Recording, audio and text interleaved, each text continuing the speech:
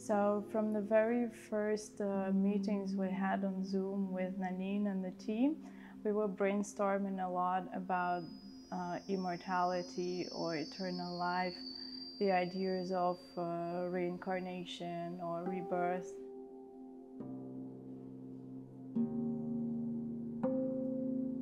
During my research, I came across illustration of anatomy, like the very early illustrations and the first ideas and studies of the human body, and I was really fascinated by those illustrations that looked almost surreal. I shared these images with Nanine and we were both really inspired by it, so I suggested, okay, how we can recreate these images in the costumes, how we can use this, for example, skeleton structures that sort of become the exterior of the garments.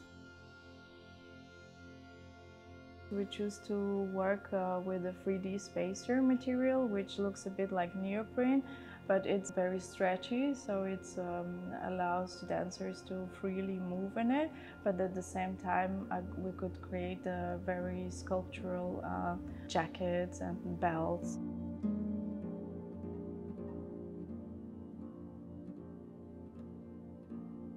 For the painting costumes, I was looking at the 7 stages at Alchemy.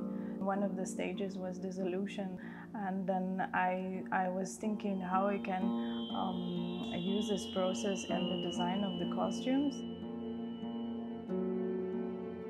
We took several paintings, and then I started experimenting with different smudging techniques and with different ways of deconstructing the paintings.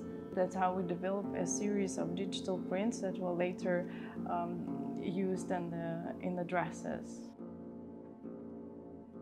It is the merge of fragments of the past with the present and maybe the future.